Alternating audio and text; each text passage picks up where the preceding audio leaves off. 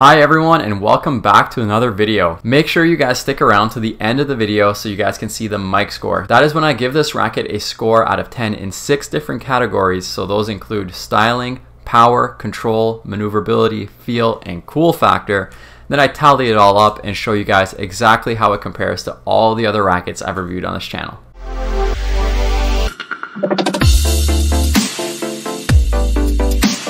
But before we get into the review of the Head Prestige Tour, make sure you guys hit that subscribe button, hit the like button if you want to see more videos like this, and hit the notification bell so you don't miss any of the future videos. If you guys would like to support this channel, you guys can buy me a coffee by hitting that super thanks button right there and giving me a small donation. You guys can also shop my merch at norestapparel.ca. I'm actually wearing one of the new shirts, which is from the Grand Slam line. You guys can see the Statue of Liberty embroidered right here. This one is for the US Open. And on the back, you guys can see it says Flushing Meadows, New York, which is the location of the US Open. Today, I've got the all-new Head Prestige Tour to review for you guys.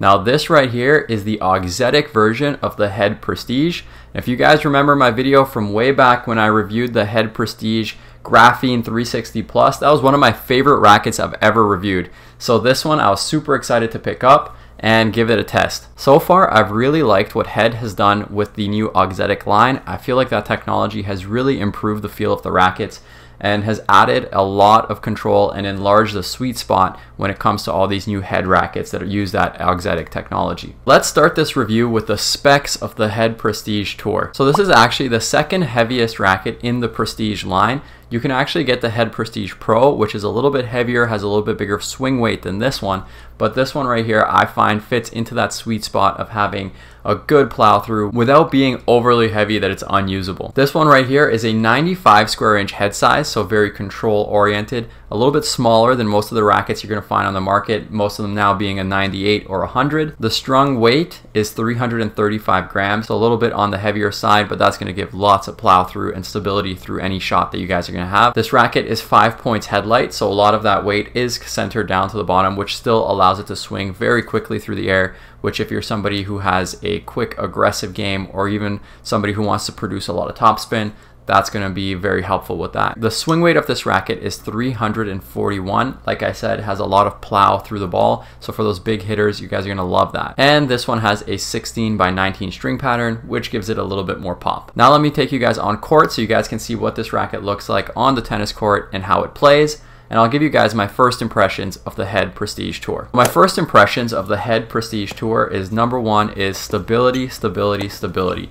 This racket is extremely stable through all shots. What I mean by that is you're going to feel very little disruption off of the string bed when you hit the ball. That is because of the weight of this racket and because of the thicker beam that it has. This beam right here is 22 millimeters from top to bottom, so it has a ton of beam width, and with that weight coming through the ball, there's not much that really throws this racket off balance when you're swinging. And that's true for any shot. Whether you're serving, hitting ground strokes, or coming to net, this racket is going to provide a ton of stability as well as feel. I actually found that the feel of this racket was its greatest quality. I found that it was extremely predictable, and I knew exactly what was happening on the string bed, and I felt like I could predict how that ball was going to come off of the racket every time I struck the ball. Now when it comes to feel, that's exactly what I'm looking for, and this racket delivered. As you guys know, the Prestige is one of the longest running lines from Head, and it is typically a player's frame, and I would agree that that is true even for this one here. This is definitely geared towards more of the advanced player,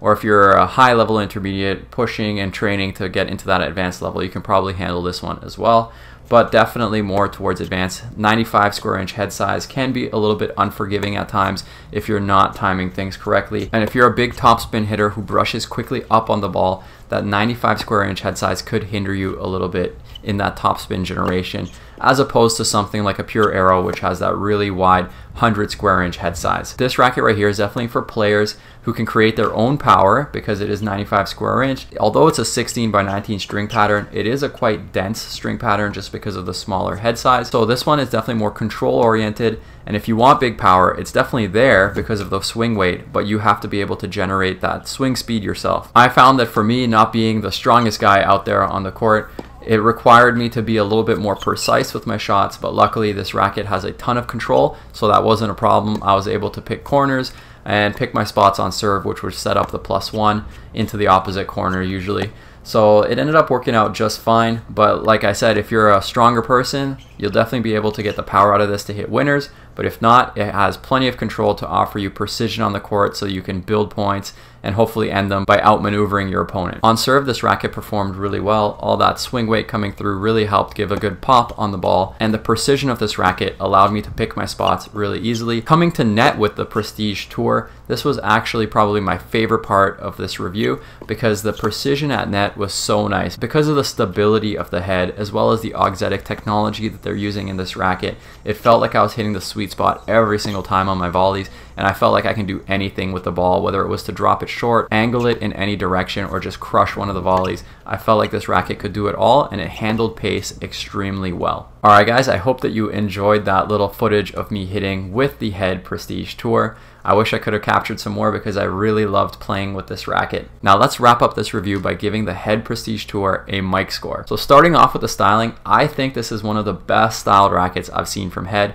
and just one of the best styled rackets in general. The color is perfection in my opinion, a really cool look, and the longer you look at it, the better this racket looks, which is something I think is a timeless design. Like I said, another part of the styling is having that matte finish down in the throat. That also kind of helps with the maneuverability, but they did it in such a tasteful way. This racket looks incredible. So for those reasons, I'm giving it a 10 out of 10 in styling. Next up is the power of this racket. Now this is not a power beast like the Head Pure Drive, which I mention all the time for power, but rather this one is more of a control-oriented racket. However, because of the high swing weight of this racket, as long as you have good footwork and you're timing the ball well, there is plenty of power to be had out of this racket, but it does require you to create that power yourself with your technique, your fitness, and footwork. So for those reasons, I gave this racket a 7 out of 10 in power. Next up is the control of the racket. Like I said, this is a very control-oriented racket, especially being a 95 square inch head size with a more dense version of a 16 by 19 string pattern. This racket felt extremely precise on pretty much every shot. I loved it on serve, and like I said in my little play test with it,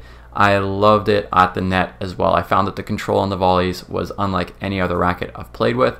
And for those reasons, I gave it a 9 out of 10 in control. An absolutely awesome control-oriented racket if that's what you're looking for. Next up is the maneuverability. So in this case, I thought that the racket was quite maneuverable. However, because of the larger swing weight and the static weight of this racket being a little bit higher than most, it does require a little bit more effort, and the longer you play with it, since you are required to generate a lot of the power yourself, it does tend to start weighing on the arm a little bit the longer you're playing. So for those reasons, I gave it a 7 out of 10 in maneuverability. Next up is the feel of the racket. So this one right here, like I said, extremely predictable. I felt like I knew exactly what was happening on the string bed, and I felt like I could predict where the shot was going to be going and at what quality the ball will be leaving the racket. Those are all things I really appreciate in terms of the feel of this racket, and because of the stability as well, it just felt predictable on all shots no matter what pace was coming my way. So for those reasons, I gave it a 9 out of 10 in feel. And finally, we have the cool factor. I take a look at the history of the racket, some of the players endorsing it, and just how it compares to all the other rackets that are generally on the market.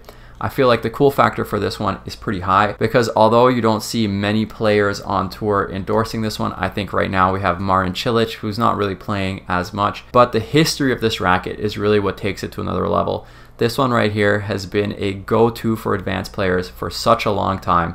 It's an absolutely iconic racket from the Head lineup. It's instantly recognizable with the grommet guard that goes all the way around the racket, and that has been a design feature of this racket on pretty much every Prestige that I remember. Just because of the rich history of this racket, I'm going to give it a 9 out of 10 in the cool factor. When we tally all that up and give this a final mic score, it gets a 51 out of 60. And as you guys can see, once again, the Head Prestige tops my list. This is coming in tied for second with the Pro Staff V13 that I tested a while ago. One of my favorite rackets, just like the Prestige Pro that I tested last year. This new auxetic Prestige Tour has been an incredible playtest and one racket I would highly recommend, especially if you're a more advanced player looking for more control, looking for more stability and more plow through on your shots. This racket right here, absolutely incredible, definitely worth the playtest, and I would love to hear your opinions in the comment section below on this Head Prestige Tour if you had a chance to play with it. Alright guys, that's gonna wrap up my review. Like I said, if you want to buy me a coffee, hit that super thanks button right below this video. That's going to allow you to give me a small donation. You can also shop norestapparel.ca. Check out some of the new merch I've got out there. Let me know in the comment section, what do you guys think of the new Grand Slam collection from my No Rest Apparel company. I'd love to hear some feedback. And you guys can also shop my referral link if you're looking to pick this racket up to the Racquet guys, and they'll cover all your racket sports needs. As always, thank you guys so much for watching. Peace out and keep swinging.